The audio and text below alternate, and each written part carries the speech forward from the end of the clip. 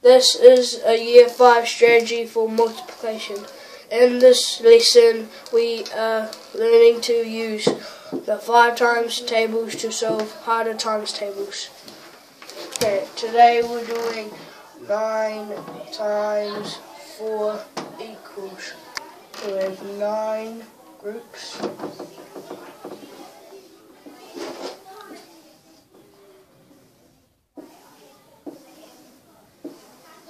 And we have 4 in each.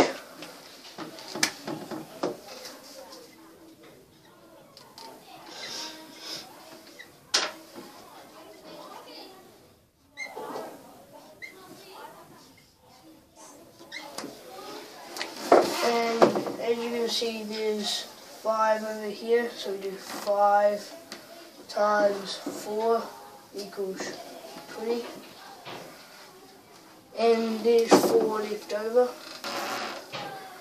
so we do 4 times 4 equals 16. And we add them together equals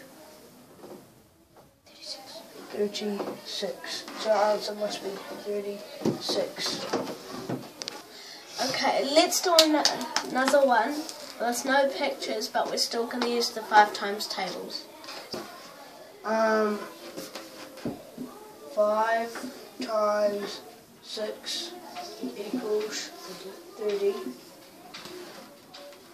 And then 4 times 6 equals 24, plus these together equals 54.